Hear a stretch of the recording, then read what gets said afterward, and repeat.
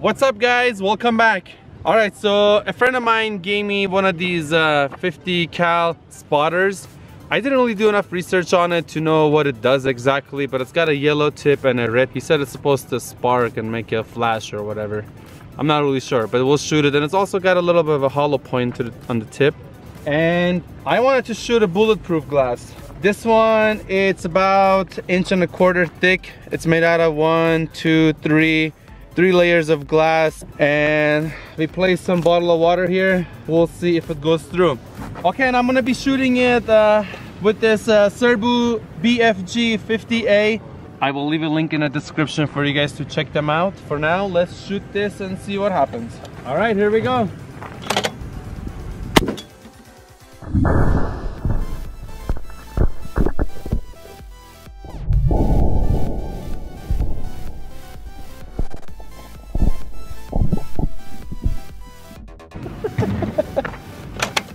Clear.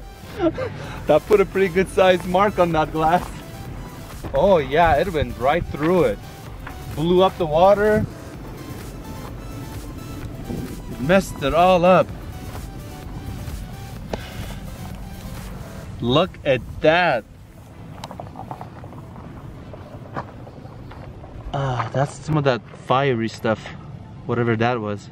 Went right through it. Hello! And it destroyed the whole water we had over here.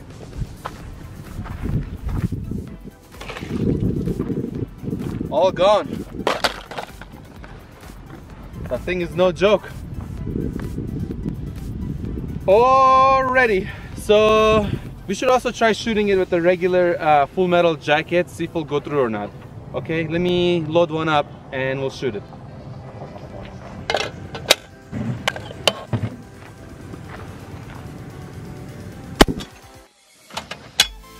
Clear. Oh yeah, it went through, but the hole is a little bit smaller.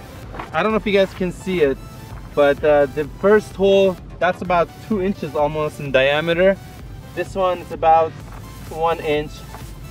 My finger is almost going through it, but not all the way through.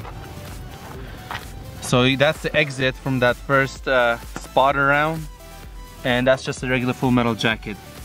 The first one I shot, the spotter, the yellow tip one, that one did the most damage.